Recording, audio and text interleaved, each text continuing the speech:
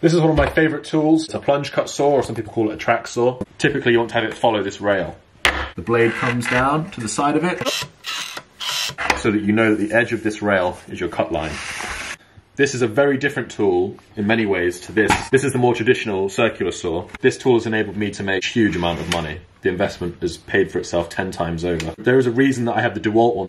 The rails came in certain sizes. If you bought the Makita, it was just too short to do a full 2.4 meter or 8 foot length piece of wood like an MDF sheet. These DeWalt tracks were ever so slightly longer. When you connect two of them together with this connection bar in the bottom, now I can have a double-sized rail which is long enough to cut an entire 8 foot by 4 foot sheet. So it was purely based on length, ladies. 2 thumbs up.